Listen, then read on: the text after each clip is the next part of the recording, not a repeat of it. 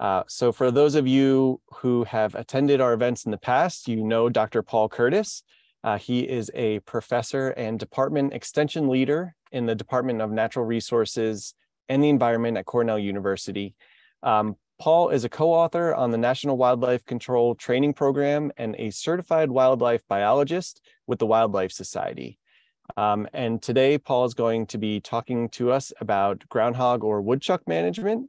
And at this time, you can take it away, Paul.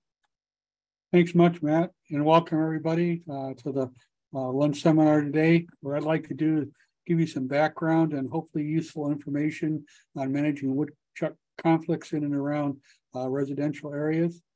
To start with, woodchucks, you're probably mostly aware, are rodents, fairly large to medium-sized mammals. They're in the genus Marmota. They're marmots related to the yellow-bellied marmot out west. But the more interesting thing, I think, they're in the family Sciuridae. And Sciuridae includes all the tree and ground squirrels. And so the woodchuck is nothing more than a large ground squirrel. And because of that, they dig well and burrow well, and they climb very well. I've seen woodchucks up 15, 20 feet in fruit trees, stripping branches of fruit. So it makes it one of the more difficult vertebrate pests we have to deal with, because they both dig and climb and find their way around a lot of different types of exclusion devices. What do woodchucks eat? They've got an extremely varied diet. They take fruit, bark, grass, flowers in your flower beds, garden plants in your backyard, a variety of crops, both vegetables and fruit. And so they eat many different types of plants and crops that we find valuable and hence create all sorts of problems. The woodchuck biology, fairly straightforward. They breed in March and April. Litter size ranges from 2 to 6. It's fairly typical, most often for the adult female to have 4 young, similar to this photograph. They wean in late June, early July. And as soon as the young are weaned, they leave the burrow and they're off on their own. And the young don't have the experience and aren't strong enough to create a new burrow system. So they're traveling the landscape looking for unoccupied burrows. So people that are doing woodchuck control, lethal control, say shooting or trapping, and they're successful removing an adult animal, usually it's less than a week or 2 before one of these young, what we call floaters in the population, finds the abandoned burrow and then it's reoccupied. So it's really difficult to keep woodchucks from reoccupying unused burrows. Most of the burrows are dug by older animals during late summer. The ideal eviction time to remove woodchucks is essentially right now, August, September, and in early October. During the winter months, from late October, early November, and late February, woodchucks are in their burrows hibernating, and control's not that valuable. You've got a window in March, late February, March, when the animals emerge prior to breeding season in April, when it's really good to do control early in the spring. And then you've got the couple of month window now where it's really good to do control again. The burrow systems are what usually get woodchucks in the most trouble. Yes, they take a variety of plants, but they create a fairly extensive burrow system. You've probably all seen woodchuck burrows at one time. The main entrance will have this dirt mound associated with it. The woodchucks dig the burrow system and bring all the dirt out the main entrance. They almost always build their burrow system against some type of hard structure. In this case, it's a building foundation, and they have create all sorts of problems with disrupting building and other structures. In this case, it was in an orchard, and this is a burrow at the base of an apple tree. You can see how they've extensively damaged the root system. They've sent mark and chewed bark at the base of the tree. That tree's probably a goner in not too many years, so they can do significant damage. And the way to tell whether or not a burrow is active is just to place a few sticks over it and watch it for 24 to 48 hours. If those sticks stay in place, it's probably an unoccupied burrow that you can try to fill in and deactivate best as possible. Most of the time, people rely on removal, lethal control for solving woodchuck problems in rural areas and farmlands. That could be shooting. Most often folks will select a small caliber, high velocity rifle. For example, 22 caliber, 22 Magnum, 223 caliber, something that shoots flat, usually a scoped rifle, because woodchucks don't like to be around people. So you're usually taking longer distance shots at 75, 100 yards or more.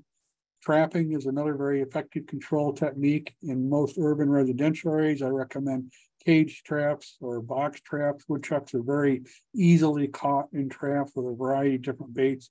Talk about that in a moment. And you can do lethal control with gas cartridges. There is a registered gas cartridge product. I'll show you the product and the EPA number in a moment.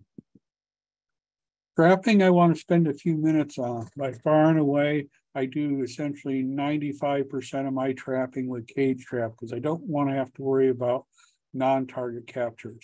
In urban suburban areas, if you use body gripping traps such as this conibear, very effective putting a conibear trap at a burrow entrance and getting an animal to come in and out. The problem is not only woodchucks use those burrows, opossums, skunks, maybe your neighbor's cat might stick its head down a burrow out of curiosity, or maybe a small dog might stick its head down a burrow out of curiosity, and anything that sticks its head through one of these conibear traps is going to be dead. And so non-targets are something that you really got to worry about when you're woodchuck trapping.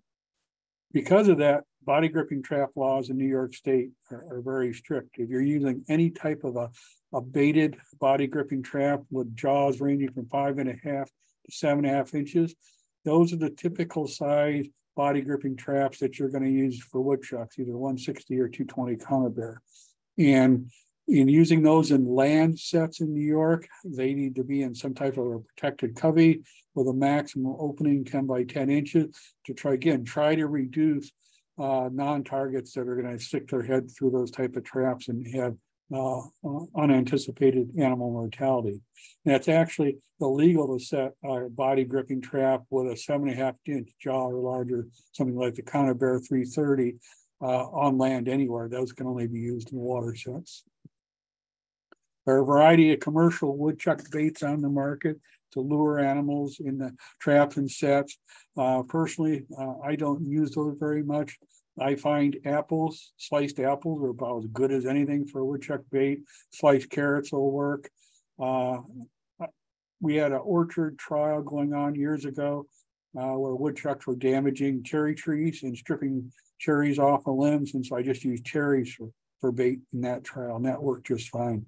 So any type of fruit like that that the animal's feeding on will work as well as, or maybe even better than some of the commercial baits that you can buy. I mentioned gas cartridges. The Giant Destroyer gas cartridge is registered in New York State for controlling woodchucks and ground squirrels. The EPA registration number is there. I want to caution you when using gas cartridges, these do create a fire hazard. So you shouldn't be using them under buildings, for example. If you're using them in rural farmland settings and it's a really dry summer, for example, in Hatfield, there's a risk for, again, fire. So you want to be aware of conditions around where you're setting it. The way you use the destroyer is you try to find all the openings to the burrow system, take a shovel, cut a piece of sod, turn it upside down for each of the openings you find, except for the main entrance. Then when you get to the main entrance, you use the cartridge, put it into the burrow system as far as you can, and then cover the main entrance with a piece of sod turned upside down to keep the gas in the burrow system. There was a study done in Connecticut years ago, and it showed that the efficacy for these was about 95% or better at killing animals in the burrow system. The problem is with lots of young floater woodchucks this time of year, even though you might have success of killing the animals in there, that doesn't mean within a week or two another animal might move in and reactivate that burrow system. Exclusion is really important. We talked about woodchucks burrowing against hard structures, building foundations, old fences, in brush piles, those type of things. If you've got buildings, you can use galvanized hardware cloth or heavy galvanized wire of some type, screw it to the base of the building, dig it down into the soil 3 to 4 inches below ground level, and then you want to make an L-type lip that's about 12 inches out so that the woodchuck can't easily dig under the wire. This is really good technique, not only for keeping woodchucks out from other digging under buildings, but also for keeping rats and mice and other things that might dig in and around the building foundation. We did a woodchuck trial, cabbage trial about 20 years ago at Cornell Agritech. And you can see all those sorry looking cabbages in the front of the photo. Those are about 400 cabbage plants Kurt Petzold and I had to replant years ago to save this experiment. There was a pair of woodchucks in a burrow system right adjacent to the field where we were conducting the trial. And over about a week to 10-day period, those animals consumed all those cabbage plants, and we had to replant. Since we had to go through all that effort, we decided to do a pilot test of a very simple fence design. We used electric polytape. You can see it stretched across here, 3/8" fiberglass pole. And on the pole and every 5-6 feet along the polytape, we stuck a flag in the ground, put a piece of cloth on it.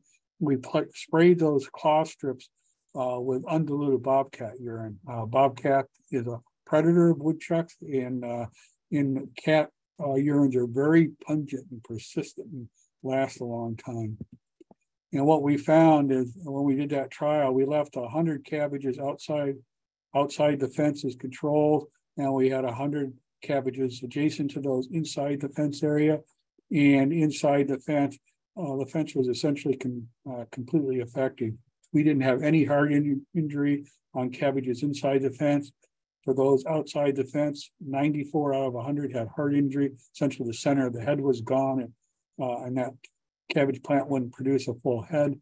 And the other plants that they could reach had some leaf chewing on the outer leaves. So based on that success, we went back the next year and actually did a larger replicated study, and wanted to look at the fence with the bobcat urine again, electric fencing alone, rope fence with a bobcat urine, just an unelectrified fence. We wanted to see what the effect of the urine itself was. And then we had control cabbages, and we had replicated plots around about a 4-acre cabbage field at the Agritech station. What we found in the electric fencing with bobcat urine, we never lost a cabbage. That was 100% effective. The electric fence alone also did extremely well. We only lost a handful of cabbages when we had electric fence alone. What really surprised me was the rope fence with bobcat urine. We had about 95% protection. We lost about 5% of the cabbages in the bobcat urine plots. And following this, we shared data with DEC Bureau of Pesticides. We tried to get them to allow us to register urine in New York State, bobcat urine, particularly for woodchuck control, and they wouldn't approve it. They didn't want to get involved with approving urine. So unfortunately, I can't recommend the rope fence with bobcat urine, but the electric fence alone is probably an excellent way to protect crops and home gardens from woodchucks. Let's see. Habitat modification is also really important. Woodchucks rarely are more than 50 to 100 feet from their burrow systems. So anytime you mow or remove brush or rock cover, that exposes woodchucks to natural predators. Unfortunately, it's sort of a double-edged sword. Removing habitat also removes habitats for a variety of other things like rabbits and songbirds and pheasants, for example. So you need to consider carefully if you sort of want to use a habitat modification as your primary control technique. The photo or the drawing on the lower left shows a typical woodchuck burrow system with the main entrance and dirt mound. Usually there are multiple chambers across the burrow system. Secondary entrances, usually there's 2, sometimes 3 secondary entrances. Those are dug from the inside out. All the dirt's brought out and deposited at the main entrance. So the secondary entrances can be extremely difficult to find in brush piles and other brushy areas because there's no dirt mound associated with them. What we found too is if you say pour concrete or plug the main burrow entrance, the woodchucks will just take one of these secondary entrances and reactivate the burrow. So if you try to plug the burrow system, you got to make sure that all the woodchucks are out of it first.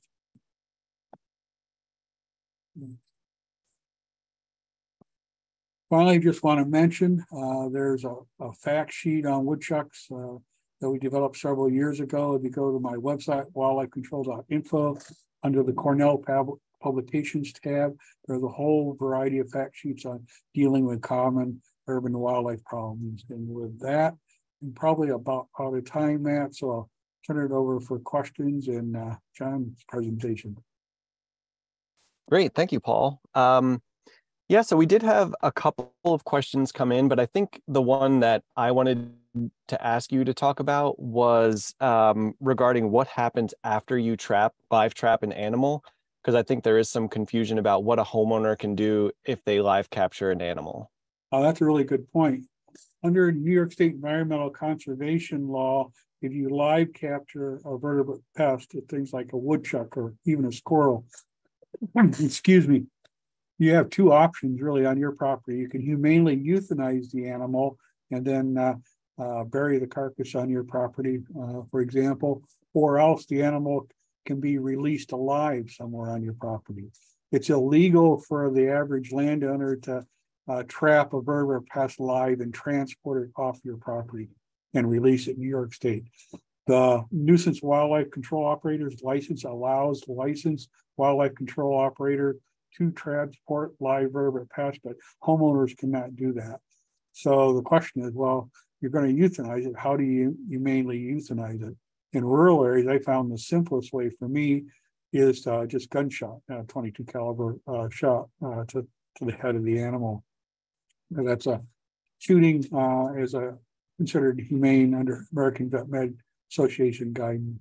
Commercial operator often have CO2 gas chambers, and so they're handling large numbers of animals. They'll euthanize animals that way.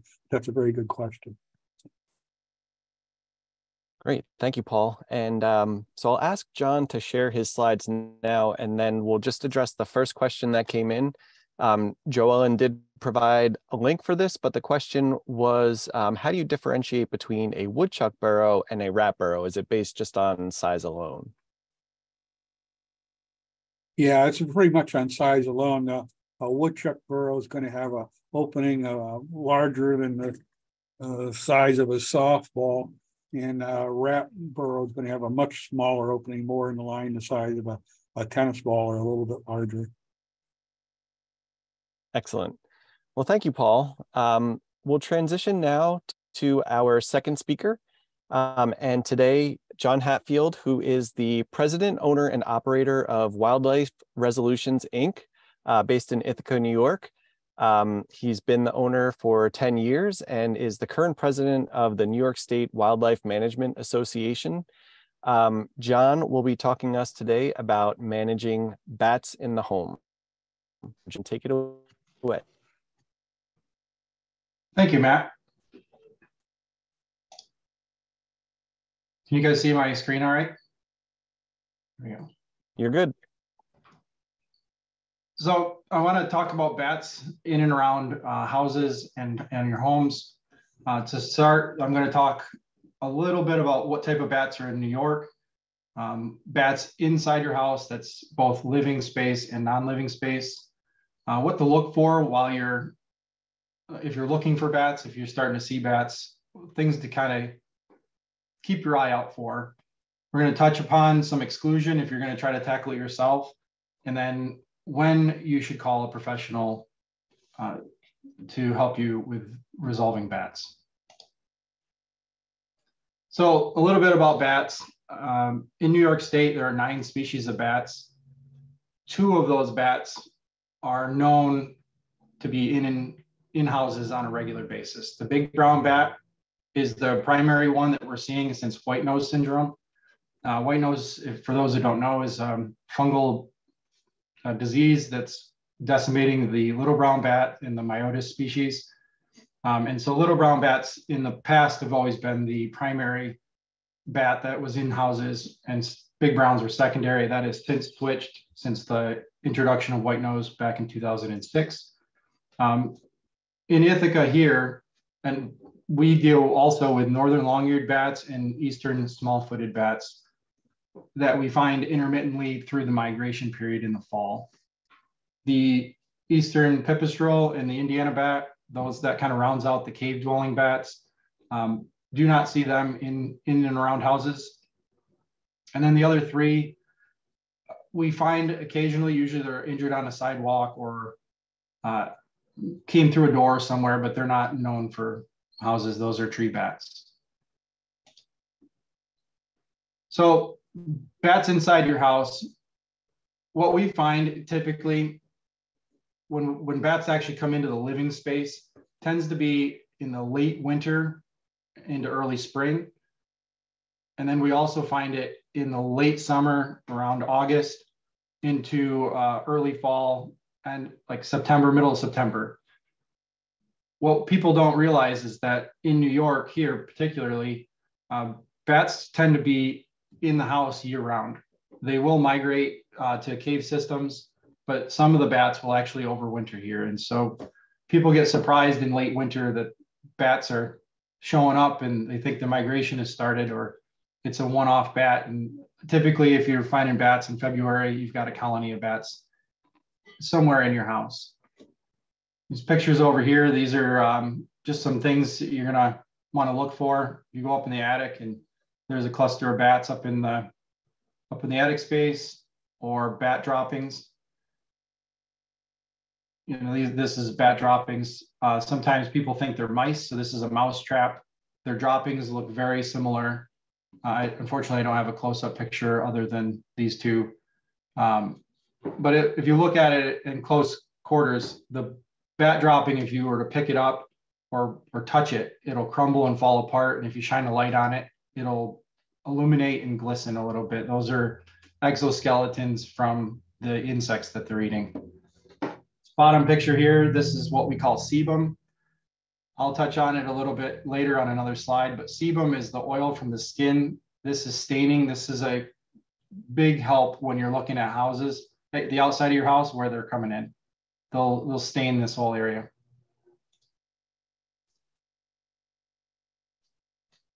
One of the things when people start asking about bats in their house, one of the feelers we put out is, how many times have you had a bat in your house? Is this the first time you've ever seen one? Is this a regular occurrence? Does it happen, every spring, every summer? Kind of get a feel for it. The rule of thumb is if you have more than 3 bats in your house in a year, it generally means you have a colony of bats in your house, unless you live in really tight quarters, like at a townhouse or a housing community.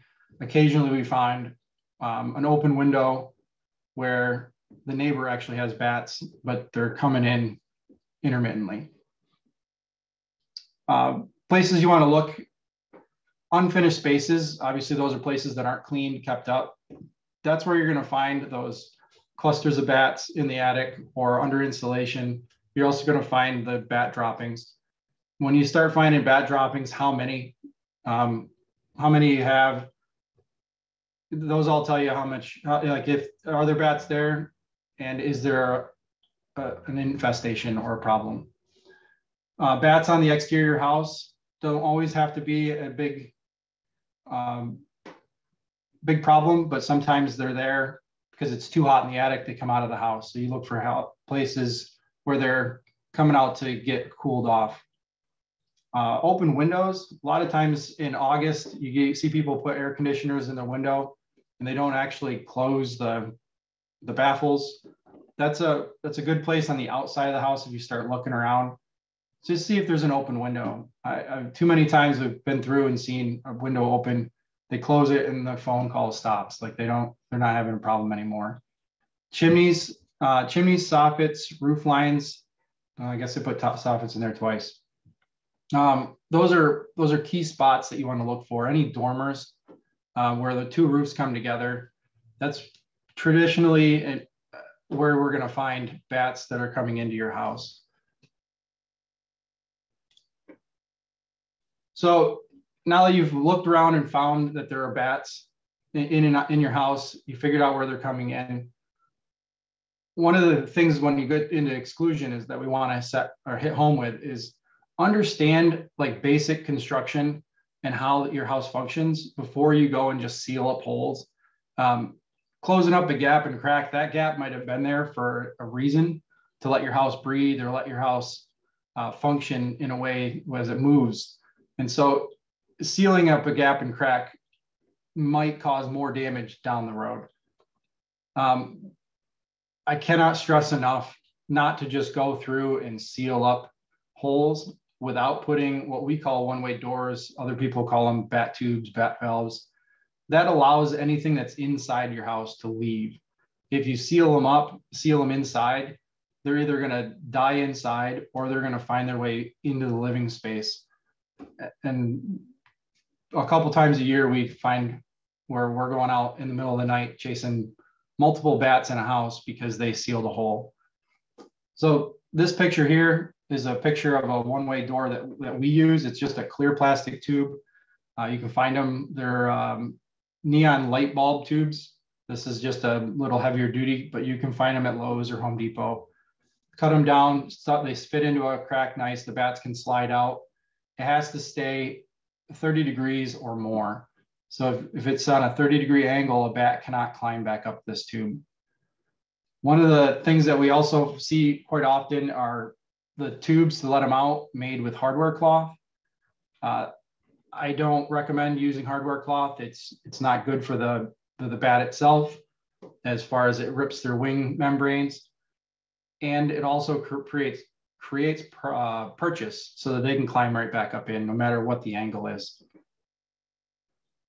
And then I have done the last point is use high quality material to close up the gaps and cracks. The spray foam is encouraged not to use. One, you might blow out a soffit because it expands. It also attracts moisture and causes more issues than help. So using a nice adhesive, and you want to seal gaps 3/8 of an inch or greater. So when do you want to call a professional? For me, it varies.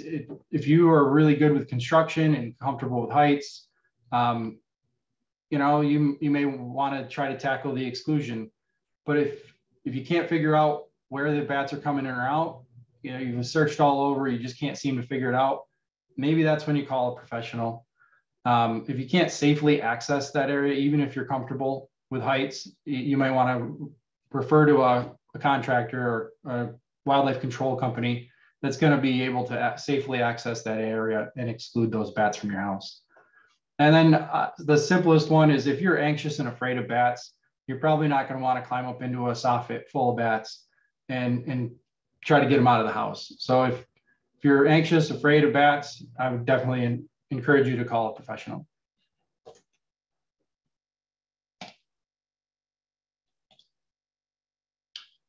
And that's kind of the quick and dirty on bats.